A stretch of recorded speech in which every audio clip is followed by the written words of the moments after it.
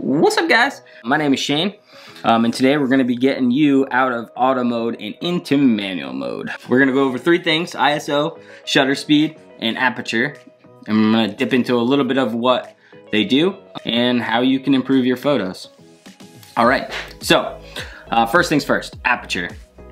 Aperture is the little hole in the lens that opens and closes, which lets light travel through to hit the sensor. A larger aperture equals more light coming in. Smaller aperture equals less light coming in. The smaller the f-stop, the larger the aperture. The larger the f-stop, the smaller the aperture.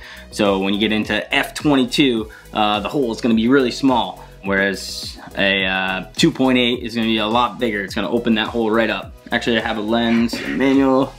I have a manual lens right here you can look at. This right here, you can see that little hole in there. That's at f22, so really small hole.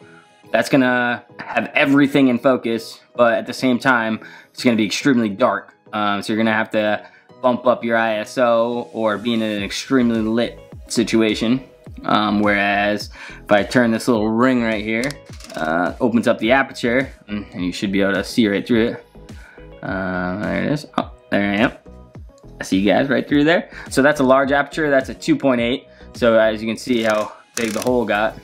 That's going to let in a lot more light and give you a lot shallower depth of field to get that nice blurry background. Like if I were to stick my hand up in front of here, see how it's in focus and I'm blurry in the background?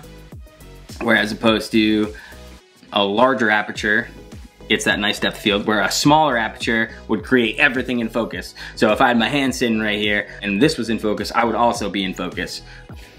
But to get that nice blurry, buttery background, you're gonna wanna be in a larger aperture. All right, so that kinda touches on aperture a little bit. Now let's dip into shutter speed. Shutter speed is how fast the shutter opens and closes. So if you were taking photos of a moving object or sports or anything moving really with movement in it, if you set your shutter speed really fast, like 1/1000th of a second, 1/2500th of a second, you're gonna get, it's gonna freeze that frame real quick. So it's gonna, bam, take that photo and freeze the frame, get a nice crisp image of something moving. I don't know if you've ever tried to take a photo and it's really blurry in the background, like when you're taking a picture of a car and everything's blurry, you know, you see a trail of the car. It's because your shutter speed wasn't fast enough. It was too low. So getting that faster shutter speed, it's a nice crisp image of that. So if you're at 1/2500th of a second and you're snapping a photo, everything that's moving, you're gonna get that photo in focus.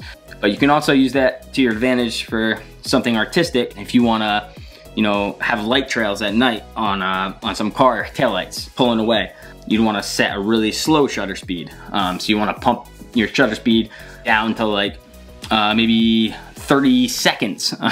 So it opens that shutter for 30 seconds so you can get, you know, a nice trail. So you ever see those pictures in like the mountains when you see the car trails all through the whole entire thing? That's a photo that was probably taken within, you know, maybe even a couple of minutes. They set their aperture really high, you know, like maybe f12 to f20. They set their shutter speed for 30 seconds to a minute maybe. You can play around with that and you're gonna get that cool light trail of the taillights driving away. It's gonna capture that light throughout the whole entire 30 seconds. And that's how you get those cool photos like that. If you're ever trying to take photos in the Milky Way or anything like that, you're gonna want an extremely slow shutter speed, around 30 seconds or a minute. A lot of cameras will only go to 30 seconds unless you get the app on your phone that hooks up to your camera. If you have a wireless camera, I mean a Wi-Fi camera or a Bluetooth camera.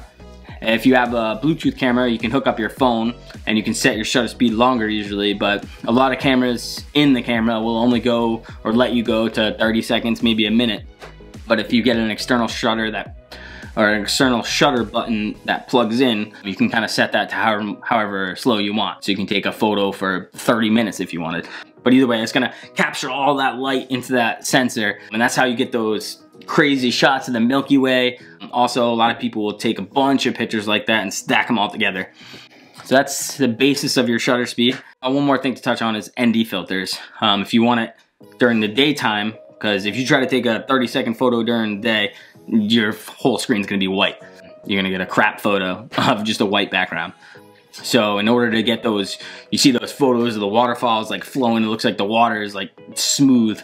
You wanna put an ND filter on your, that screws right into the front of your lens. And what that does is it creates like sunglasses almost for your lens. That way you can stop your shutter speed down without introducing all that light, and you get those nice daytime pictures, long exposure daytime pictures rather. All right, next thing is ISO. ISO digitally controls the light that is put into your camera. The only problem with ISO is the higher you go on it, the more you increase noise, the more it reduces dynamic range, it reduces color accuracy. So you're gonna want the lowest ISO possible. Most cameras will start at 100 ISO, and that's where you start. If you're outside taking photos of some portraits or anything like that, you can always start at ISO, play around with your shutter speed, play around with your aperture, then take a couple photos, look at them, see how they came out, see what you like. You might be able to increase the ISO some.